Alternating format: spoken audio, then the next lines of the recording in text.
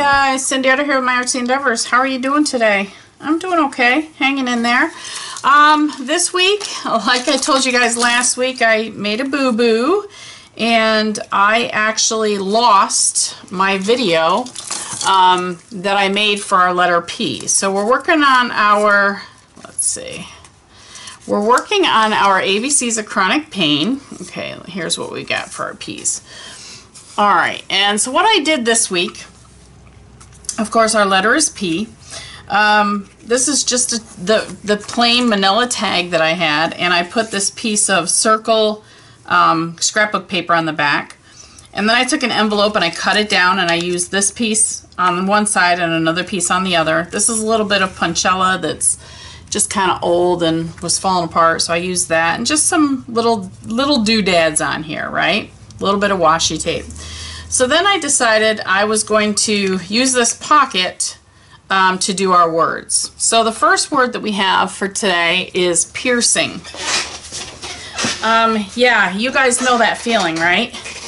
You know that feeling when, I'm going to make this a little bit darker while I'm sitting here. Hang on. Let me find the right pen. Hold on. So yeah, we have that piercing pain. The piercing of, you know, I get it a lot when I have those, the hot spikes of like electrical current. It's piercing. It definitely makes you pay attention to what you've got going on. So what I did is I took this little piece of cardstock that are paper, craft paper, and I just wrote our words on them and I stick them in this envelope. So the first one was piercing. This one is prickling. Anybody that has had sciatica knows what that feels like. Your whole butt prickles and it goes all the way down to your feet. So yeah, that's a sciatica issue. And you know what? That's also fibro. Every now and then I get really weird, like just like prickling all up and down my arms and stuff from the fibro. So there's another one. Punishing. This goes not only physically but mentally. I know that when I have off days or when I have bad days, I feel like I am punishing myself. Is there two pieces there? I don't think so. It's almost like I'm being punished when I have to stay on the couch for a day or I have to lay in bed for a day. I feel like I'm being punished from life, if that makes any sense. So yeah, punishing is and it's something we also do to ourselves. If we can't do something, if we can't walk the entire mall, or, you know, we're always down on ourselves and we're like, well, if you can't do that, you can't do this. And that's what happens with chronic pain, is you tend to punish yourself, or you feel like you're in a punishment when you're in really, really bad shape. So I think that's a big word on the P's. Pulsing. Okay, again, we all know this. It's just like for those people that don't have chronic pain, if you stub your toe, you know that pulsing of your heartbeat that you can feel in your toe or in your thumb? Yeah, we get that quite a bit, and I consider that pulsing. It's just a da-doon, da-doon, da-doon type of pain, and it does not go away. What's next? Is that in my pocket? Yes. All right, and then my last bad word, I've got on here pang. And again, it's one of those things, all of a sudden it just hits you. It's like, ah! And it's that pang of pain. Yeah, I could have put pain. Let's put pain on here. Pain. What else? Pay. We always, seems like whenever we play, we have to pay. Right? So there's a couple more words that, you know, I just added on to our bad side. Now let's go over to the good side. Now the good side, I did the same thing as far as making the little pocket and then putting the words in. And then I just, this is a piece of tissue paper, this color here, another piece of tissue paper, again another piece of punchella, a little piece of burlap that was in my stash, and just some odds and ends, right? Alright, so let's look at our good words. The first one is pay attention. How many times do we have to say that? When our body is done, it will tell you. the biggest thing we have to do is pay attention. We have to listen to our body. Okay? And you know, there's something else I have to say is we have to listen to our family and friends. I'm a bad one for this. I'm telling you. Somebody will tell me to stop and I'm like, oh, but just a little more, or oh, just one more, or you know, yeah. I, for one, have to learn to pay attention to my friends and family, because I know the ones that understand my pain and get it. All they're trying to do is help me when they tell me to stop. And I get that, but it's so hard to listen to. So pay attention. That's a huge one. Let's see what else we have. Patient. This is not my word. I don't have patience. I have never claimed to have patience, and it's just not in my personality. I don't have patience.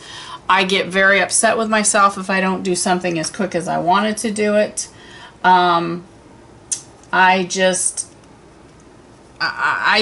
really need to learn how to be patient, and that's very, very difficult. All right, let's see, what else do we have? We have 2 on that one, so let's do this one next. We have 2. Permission. We need to give ourselves permission when we do have that good day, or we do have that, even the bad day. We really have to say, you know what, it's okay. It's okay for me to be here on the couch. It's okay. Give yourself permission and give your body permission to relax and rest and get the rest that it needs. That is huge. I have a hard time with this one as well. I don't like to give myself that permission to not do.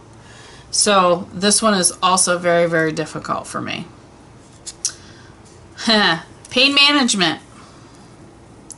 Okay, this one, unfortunately, I'm not the best at, because I tend to overdo.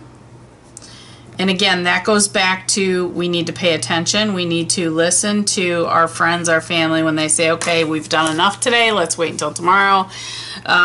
If not, you're going to end up in pain management. To me, I consider pain management the ability to listen to my body and give it what it needs, whether it be medication, ice, rest, laying flat, walking, you know, some numbing rubs, whatever it needs, the TENS unit, all of the above.